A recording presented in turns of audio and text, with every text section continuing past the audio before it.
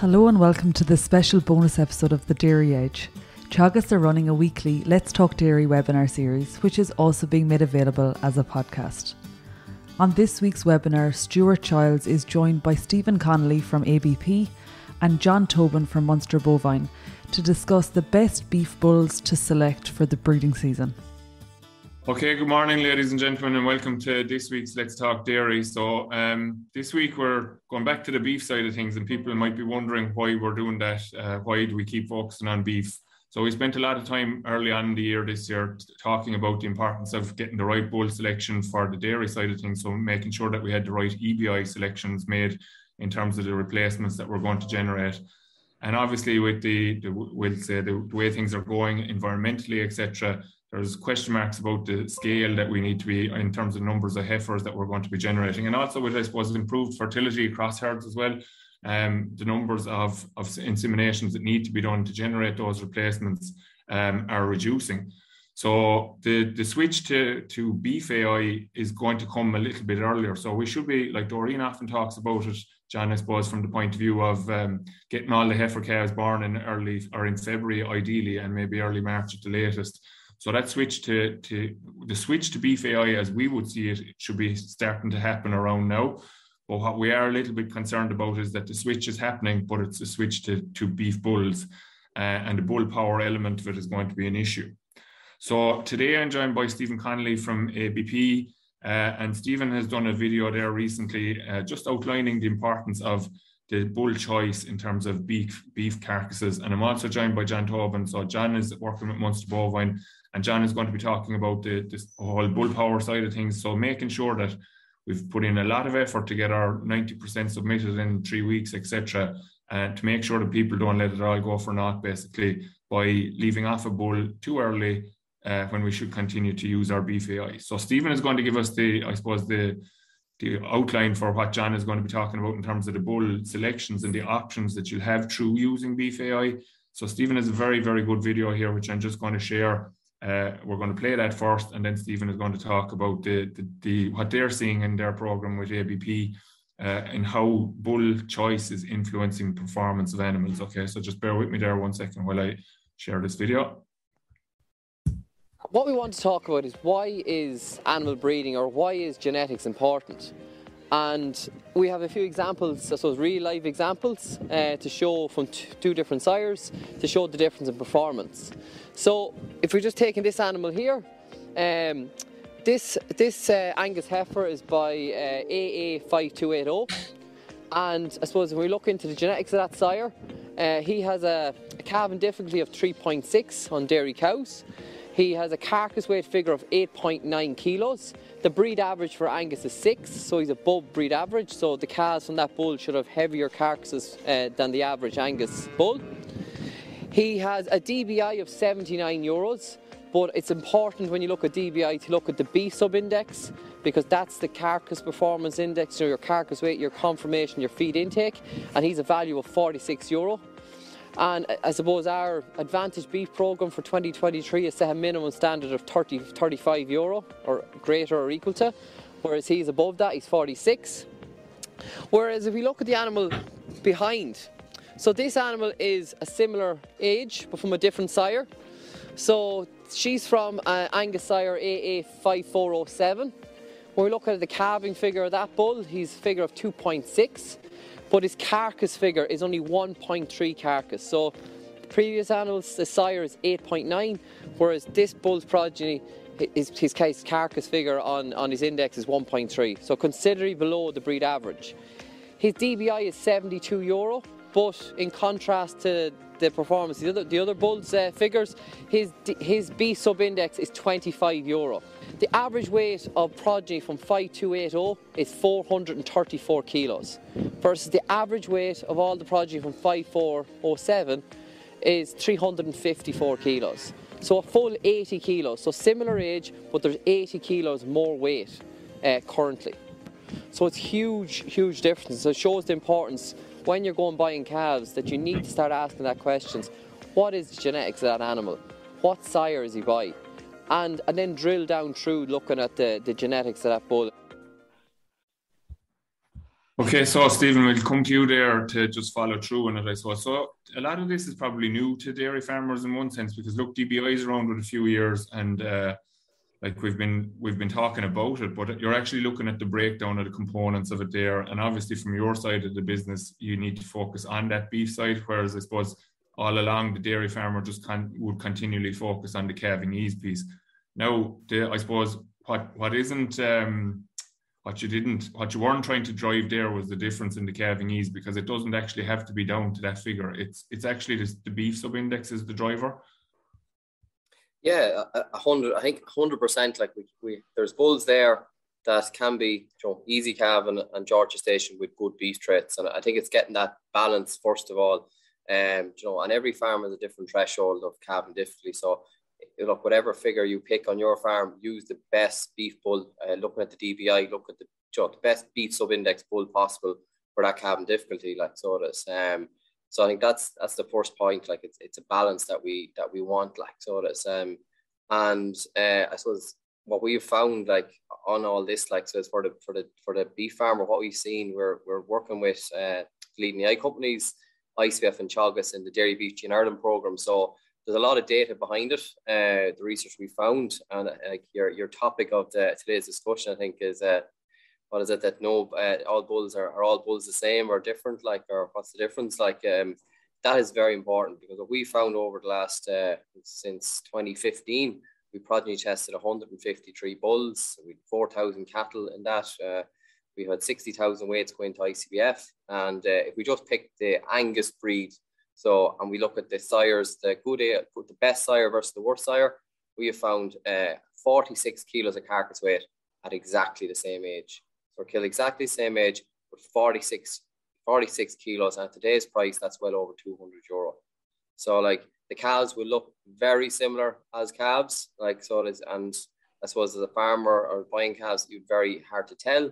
But when it hit that yearling stage, which the video shown, the difference just get bigger and bigger between the calves and the best sires versus the worst sires. I suppose from a beef farmer's point of view, €200 and over 200 is a lot of money, like so it is. So I suppose what we're trying to get to is that we start using, so it's looking at what cows are going to put the beef bulls, and just look at using a slightly better beef bull either, in AI, like so that's because there's huge differences there for the beef farmer. And Stephen, I presume you're not buying any stock bull bred stock into the program, or do you? So look, this program, it's a breeding program, so it is. So it's mostly all AI. And that's what it is. So look, what we want to do is, and look, working with the partners, is identify these bulls that are easy calf and short gestation, but with good beef traits for the beef farmer. And I suppose not just that, the carcass is one thing, but also look at other elements such as maybe what's their feed efficiency like. So that's a huge thing. We don't see that, and it fits into the whole environmental, whether the economic efficiency and the environmental, and also methane. And so taking a step further, when these animals are finished, we actually take steak samples from them. So we're trying to get the full picture, like so it is. And like what we've found, irrespective of breeds, there's good and bad within every breed, like so it is. And I suppose it's about picking the ones with the best beef characteristics. Okay, so just to emphasize, I suppose, for people, that the stock that you're looking at there were managed exactly the same, and that's purely been driven by the choices of genetics behind them. And both of those obviously were AI sires as well, like.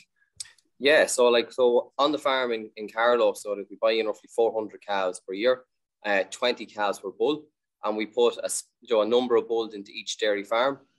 So that takes into account the effect of herd, and they're reared exactly. They get the same microplacer, they're weighed every month, they're on the same grass, so everything, same management, treated exactly the same. So it is, and they're brought to finishing on that farm. So that is a key point, like so it is.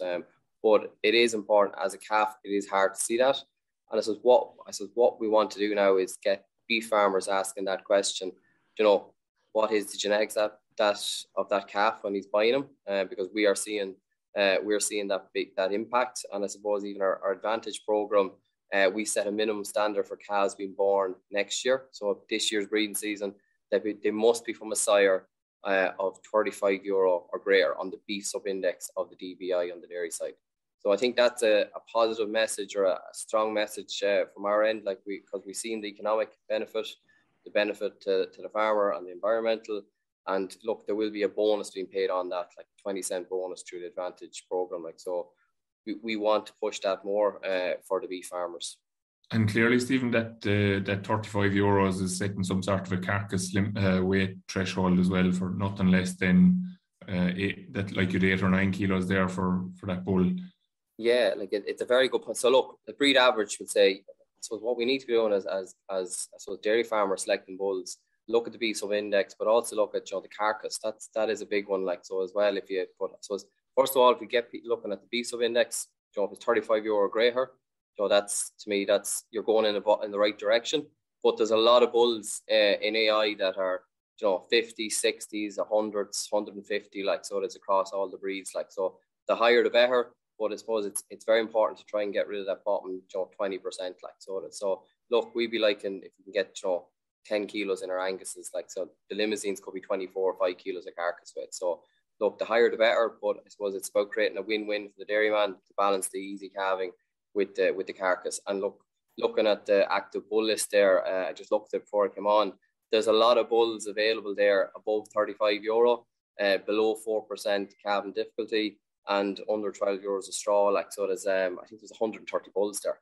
So the bulls are there, so there's for the dairy farmers to use. Okay, so you're teeing it up nicely now to switch across to you, John. So John, I suppose, what do you see as the challenge, I suppose, with the beef from a Munster point of view? Obviously, we're trying to promote it strongly that people will continue to use beef, but the temptation is to just take the easy option, I suppose, is it? I suppose it is. Sure, look, we're coming up to the weekend, and I think every tractor in the country is going to be at silage, and farmers are saying, well, out the bulls and don't do any more AI. But there's a couple of parts of that, first of all, if any farmer looks in their Farm Ops app there, they'll see how many bulls they need for cows that are currently coming on heat. And when you look at that figure, a lot of lads don't have enough bull power on farm. So look, we bandy out numbers like a bull for every 30, a bull for every 15, because you have to give them rests. And look, for what I say is, a bull could do 3 cows every 2 days, and that's it. And if you want them and ask them to do more, fair enough. But if you want to get your cows in calf, that's not going to be good enough. And it's simple as that, short. So that's the real challenge, is have enough bull power on farm. And when we talk bull power, we're talking mature bulls. Like a young bull, just can't be doing any more than a cow a day, really. They just can't. You can't really. You're looking about maybe 3 cows every 4 days. So you have to have that bull power on farm, and it's very simple. You have 4 cows bulling today and you have 1 bull, you don't have enough bull power. So you have to ask yourself, and that's different now when you're going, say, from week 5 or 6 into mating as opposed to week 12. So that's been the challenge from our point of view there. But again, there's data there that you can use on farm. You have cows there, 25%, I think, national herd is calving from April onwards. So a lot of those lads are not bull jet, those cows are not bull jet. So you can say to yourself, right, again, the Farm Ops app, if you jump into it there and you jump in cows not bred, they'll give you the list. So there's no going through a spreadsheet or nothing. Pull out those, and you might say, 100 cow herd, right? I have 15 of them there, there's 10 of them I'll do. Ring the vet today. You'll get that cedar program done and get a synchro done in those late calvers maybe the next few weeks, or put them once a day, or the next week. You're looking at maybe a February calver or the first few days of March. So, Stephen is talking about €200 for the beef, man. You'll get them calving in the end of February, last day of February, as opposed to mid-April. You're looking at a lot more money for the dairyman. So there's win-wins there, and we could look at. Again, we talked about, besides the GA stuff that you can't be saying on live, but we also talked about, you're spending big money in a bull. You get 1 breed, and there's no proof around that bull, no issues, and he can only serve 1 cow a day. So if you look at there, he's to say 1 cow a day or 2 cows a day if you really want to think he's super, right? He's costing you $3,000. He's doing about 40 cows. It's big money for your area. You're looking about €80 a pop there, as well as feeding them. It's a lot cheaper. And 999 times out of 1,000, that's bull coming out of the AI will be better than your stock bull. So you're giving yourselves options. You're taking it easy, and if you look at our panels there and all the figures there that Stephen's put out there around being 6 for carcass weight, all our Anguses there above it there. As you look at that short gestation panel, so. It's a win there. If you look at doing, say, those cows not bred, there's an option there, like to bring those cows back. Big win for the dairy farmer. If you get nothing for the beef calf, you're still winning. But, you know, good quality calves, beef farmer buys them, sees the result like Stephen, he's back again next year. And a lot of lads will tell you, there's two things. They either want to get rid of the calves really, really fast, or the second thing, like third the dairy farmers still finish their own beef. If you want to be finished best beef, you're doing AI to get the best cows. Why don't you want the best beef? That's the other side of it too. So two big parts from it there. I think is that bull power. And then also look what you want to do with those late calvers. There's an opportunity there. You generate good quality beef. Or if you have one or two of those cows and you say, you know, I want a replacement off them, there's short gestation there, brings you back 7 days or something like that. You know, you're still calving in February instead of April. So that'd be our thoughts on it. Yeah, and John, I suppose just the actual choices of bulls would say there, like that you have as well, like we were saying earlier as well, there's a sock for every shoe kind of scenario. Like you give the variation in cows that you're presenting with a stock bull, be he young or old, it's the same bull that's in jumping on the first calf or the light first calf or the very strong mature cow, and the calf that you get out of that then is just a combination of both basically.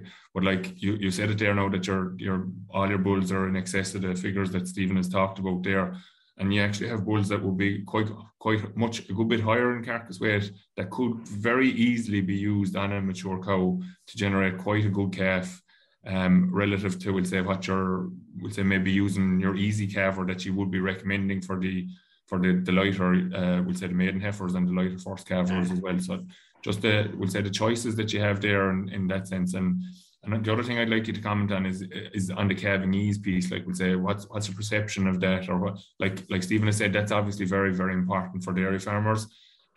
What we'll say, do you have any comment on that in terms of like people?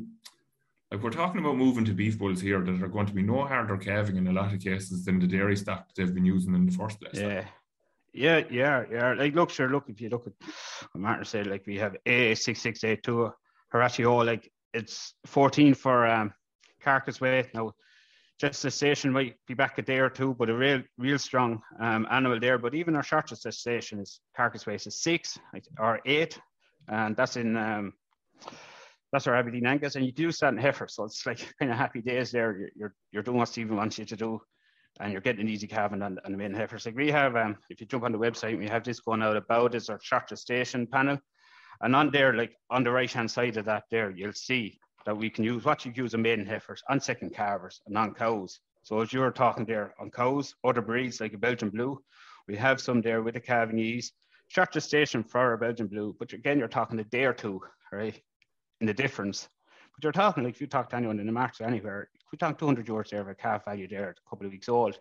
So you're going to get that 2 days back, mature cow, and if you have a couple of Belgian Blues and you are selling them out of the yard, whatever else you have there that has to go, they can easily go in with them. Like it makes you a lot more marketable product. So like BB 7278, BB 5226, very strong there. Like Stephen said 6, these are 19 and 27, but they are Belgian Blues, but they are easy calving, and we're getting better in that space. And I suppose what I'd be saying to lads, if you're first time, use a small amount, see how you feel on good big mature cows. And don't, I suppose, think of horror stories of 25 or 30 years ago, because we moved on from that. And look, like as we spoke about before, Stuart, we could never have been young lads. You can nearly count the amount of times you didn't use a calving jack with the beef stock, and now you can nearly count how many times you do use it. So like times have changed, and I think we just have to try and just move that mindset as well and make us more productive. So like gestation lengths on those, like on Angus's, you're -3, -3.4, but you're coming off then like say I think 383 is gestation length there, so you're talking 279, so it's short gestation. Belgian Blue I think it's about 285, and they're -2, so you're looking at 383. But look, your stock bull is going to be that anyway. So it's not like you have to make a decision. If anything, John, the stock bull is going to carry a few days in the vast majority of cases, unless he's some sort of a test bull that you're after picking up somehow, that he was potentially AI bull, but just didn't make the grade for whatever reason. Chances are they're going to carry time. Yeah, most of the time, nearly all the time you have to go be that. So like I think you're making some very valid points there. Like we'll say in terms of following up now, like as I said, we put so much emphasis into those first 3 weeks. The follow up now on those April calvers, as I said, 25% on average of every herd. So 25 out of 100 cows basically are calving in April or after April. So they're only just coming kind of fit to serve now. And people get tired of AI. So you're saying to use that synchronization program to, one, make sure that they get submitted, and two, kind of take the job of trying to actually get them, pick them up out of the way as well. Like, yeah, take the pressure off the bull power, because we're back to that bull power. Like, you're asking the bull to do a lot. Yeah. And the second thing is you have those late calvers. You want to bring them back earlier. Like, you're taking the April calver back into February calver. Like, you have an opportunity to do that. And like, sure, we're sitting here, like, we can easily talk the talk, and that's, you know, and you could talk about that, you know, the value of grass walking, and you have to do it 40 times a year, and it's a big job. Like, a lad has literally, they have to come off this webinar, ring the vet, jump in the Farm Ops app, they'll pull out cows not bred, how many stock bulls they need, right? The information's there. Pull out the cows in the morning, give them the jab, or do whatever they need to do. And then they'll be doing AI then next week. You know, as per norm, it's very simple to do. And what you're looking at there in a 100 cow herd, you could be bringing maybe 10 cows from April back into February. And you're giving a good beef calf, then a dairy beef animal, then that, you know, in February will probably, you know, you can move on then as well, like that you can hopefully, you know, yeah, you just have the benefit of the early beef calf as well coming through. Is there anything else, John, you could be doing other than synchronising, Joe, for lads who might want to go down that route, just to use more beef AI, like, or any tips on that? I suppose that probably would be interesting.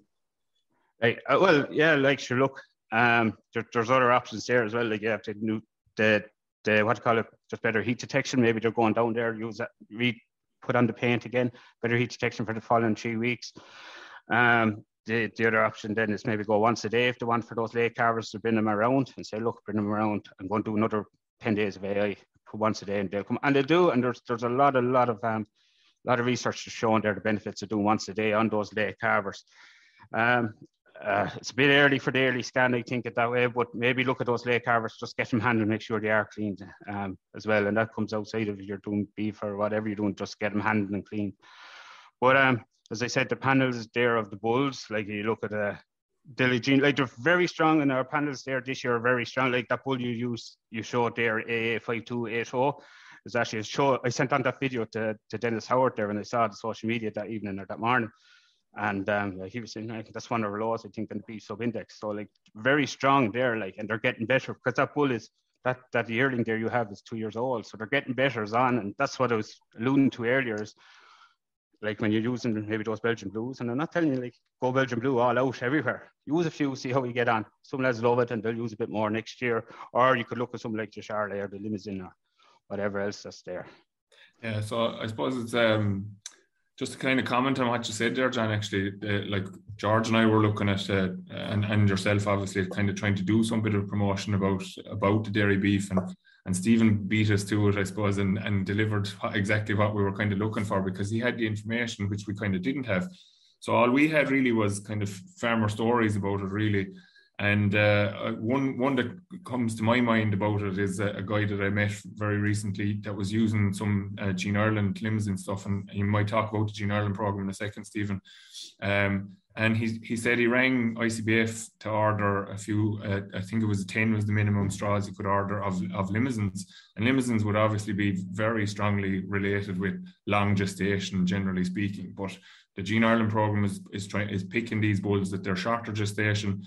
When he rang ICBF about it, he said, I suppose I'm going to regret this. He says, am I? And the guy that was on the other side of the phone said, sure, you'll have to wait and see. So he ordered 10 straws. The following year, he ordered 20 straws. And his comment in relation to the calving ease piece was that we just need to have a bit of patience, because we see big groups coming when cows are calving beef calves, and we panic and we dive in and we start pulling calves and cows get hurt.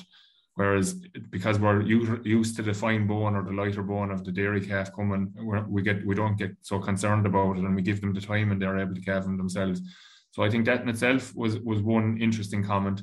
And the other thing was that farmer actually showed me his ICBF notebook that day, and he'd several of his Limousin bulls that had calved 5 and 7 days ahead of time. So they're really, like you're saying, that gain that we're getting in terms of genetics.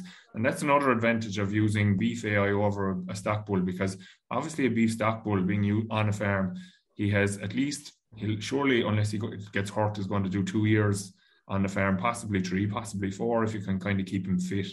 So you're actually stalling the quality of the animal that's coming through. So Stephen, maybe you comment on the program that you're with the Gene Ireland program. Obviously, John, you're involved in it too, so you might throw a comment into it too when Stephen's finished there. Yeah, no issue. And I suppose even back to your point on the limousines, like it's maybe you want to use them slightly earlier, and maybe coming near the end of the breed stage, you might switch to a different breed. Like, so you have that scope there. Like, so it is, and that's back to the point. I suppose for us in that Gene Ireland program, being involved in the breed doesn't matter. We want the best within the breed. Like, so it is. So look, the Gene Ireland program, it was set up in 2015, looking at identifying these more suitable beef bulls for the dairy herd. And it started off very, very small scale. We only had about 3,000 straws going out in year one. I think we only have about 10 bulls. Like this year, I'd say we're up coming close to 20,000 doses of semen. I think the guys are sold out in semen, like which is a great result from ICBF and the guys working with it. So it's grown massively. The dairy farmers like being involved in it. But what it is basically is that you buy the pack of semen, so that you put up 35 doses of semen with maybe 4 or 5 bulls, and basically you have to record when you inseminate that cow if you're doing DIY. Record your calving difficulty, the gestation length, maybe you can call it the calf vigor, the calf size. A proportion of them animals will then be bought back by ourselves onto the trial farm for more in-depth, I would say, analysis. So we genotype them, and the farmer that basically records information, we buy the calves back from. Once the genotype comes back that is verified by the sire, which is very important, we give a €25 bonus for them select calves for the farmer, for supplying the data. And then what we do is basically buy in 20 calves per bull from each of the sires. We'll record their weight on arrival, they'll record their weight after finished milk, after their weaning, and then every month thereafter, they get about 22, 23 weights in their lifetime. So that's any health instance is recorded. And so the big thing is we all that information every month into ICBF, feeds into evaluations. When the animals are killed, all the carcass data feeds into ICBF evaluations to basically make these, identify these young bulls, ensure that they're doing what they say on the tin, and that that it's their higher reliability in the shortest period possible. When we slaughter them, then we also, as I said, we take a steak sample, so the whole meat quality area, to see how that's looking. It's something a bit further down the line. And so the other thing, a proportion these animals go into Tully, and they measure individual feed intake, like so it is, and methane. Which, look, we have to talk about this, like so it is. It's where it's going. We're very carbon efficient for dairy and beef. Sometimes we forget that, and we need to push that, but we need to do our share. And genetics can do that, like so again. And we need to get dairy and beef farmers and the industry working together, because you can't have a successful dairy industry without a successful beef industry. And I think maybe we forgot that a bit. And I think there is bulls there that are going to, so the word says, I think Rose Goulney, win-wins. So it's that we need, that it's a win for the dairy farmer, but also for the beef farmer. And sometimes we get caught up in money. And I'm a beef farmer as well, and from Meath, so I like money, so I do. But we sometimes have to think about the stress impact. I saw me as a dairy farmer, we were dairying at home, but it is a huge thing. If I'm thinking going to use bulls, above €35 at least on the beef sub index, that if come to the back end that Joe Blogs, he's going to come back to me, or the 2 or 3 guys, look guys, I'm going to give them adequate colostrum and vaccinating my cows, and they're from these sires, whether they're AI or stock bulls, they're the best sires available, and they're going to get a good start of life. That beef farmer is going to want to come back to you. And for me, if I knew that in August as a dairy farmer, I know that, I know where my calves are going. I know, labour, that I should be okay. I'm not going to be feeding extra calves. We did see that this year. Come the calves was, milk replacer has gone up, concentrates have gone up. So rearing calves is a high cost for a beef farmer. So that, I think, is a huge element. So it's not just about the money. Yes, you'll have a more marketable calf. But I think John mentioned the point, a repeat customer, and the stress that he's going to, if I use these better bulls, he's going to come back. And it's very similar to your EBI. If you're selling replacement heifers, the dairy farmer rings up, asks what's the EBI. Most of the time, if they're not high EBI, they won't buy them. And we're not at that stage yet in beef farmers, but I even see we have a new beef benchmark report for beef farmers, like a co-op report. And we looked at the commercial beef value for a lot of these farmers, and it splits the animals for the beef farmer to top third, middle and bottom. The high index cattle are younger, more carcass weight, they're making more money for the beef farmer. So like, it's only a matter of time before beef farmers are going to start asking that question. And I'd say for dairy lads, if you're ahead of the game, you're going to have more marketable calves. And there's more than likely going to be more beef calves coming this year with more sex semen. So you want to be on the top of the pile. If my calves, are on top, and they're the calves to buy over someone losing a low index. And like, even the Advantage program setting that minimum standard of €35, like, we want to make improvements, and I'm sure industry and government, that is the way it's going. And like, even as a farmer, I buy in calves as well. It works. You will not see it as a calf, but when they come into yearling, you're going to have more weight, hopefully younger at slaughter. And they're more of them are going to tick the boxes in terms of carcass weight. So you get your Angus bonus, your quality assured. It is very, very important. That's one key message. Yeah, like Stephen, sure, it's no different than DBI. You look at two heifer calves, or just what's the difference between two heifer calves if they come off the stock bull or come off the high EBI one, or wherever they come from?